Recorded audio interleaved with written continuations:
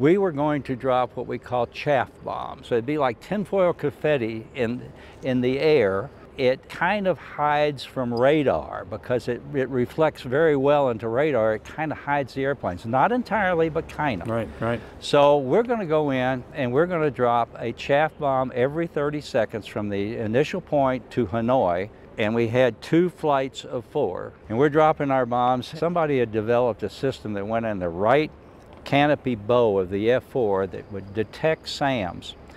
And it was a little round scope, and it had a little red light under it. This light would strobe at where the SAM radar was tracking you. So if somebody was tracking you over here, you had a strobe over there. It was totally useless in Linebacker. There were SAMs everywhere, airborne, so the red light was on all the time, and there were strobes all the way around you because SAMs were tracking you all the time. So you had to visually identify them.